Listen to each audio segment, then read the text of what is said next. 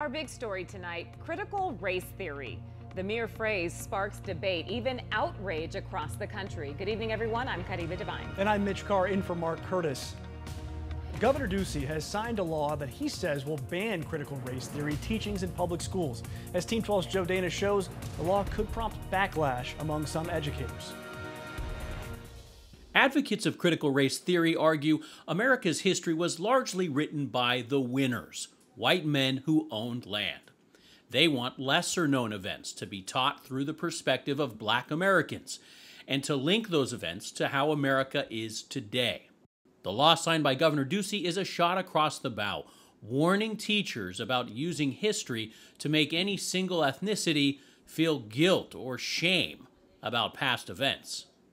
It has triggered tensions at Valley School Board meetings. I don't understand why we are arguing and we're all saying the same thing. Critical race theory examines America's history and present through the lens of race and racism. It teaches concepts like white privilege, microaggressions, and institutionalized racism.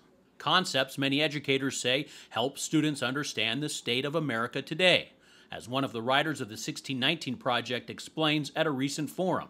My essay looks at discrimination in our current healthcare system and traces it back to slavery. Critics argue teaching these concepts amount to racism and can lead to discrimination against white people.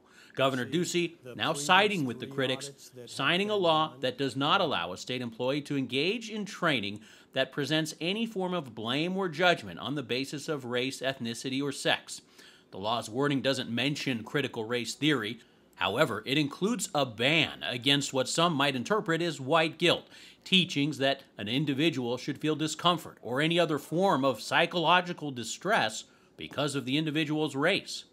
I asked Phoenix Area High School Principal Kenneth Smith how the law will impact what's taught in schools next year. Well, school boards have a lot to discuss now because the school boards have to make sure that they take this policy and now they aggregate that information about how they're going to apply this because there is no real guidance. It is vague. In a statement, Ducey defends the law as going a long way towards protecting Arizonans against divisive and regressive lessons. Smith, who is also an activist for civil rights, accuses Ducey of ignoring concerns of the Black community. And that's what the governor just did. He whitewashed Arizona education by basically saying, look, we don't want to hurt anyone's feelings because we don't want white people to feel hurt. The penalty for schools that violate the new law, up to a $5,000 fine. Smith could test that law very quickly. As an educator, as a principal, I'm not going to say anything. What I'm going to do is I'm going to tell my teachers to continue to teach the way they need to teach these students, especially our Black and brown students. In Phoenix, Joe Dana, 12 News.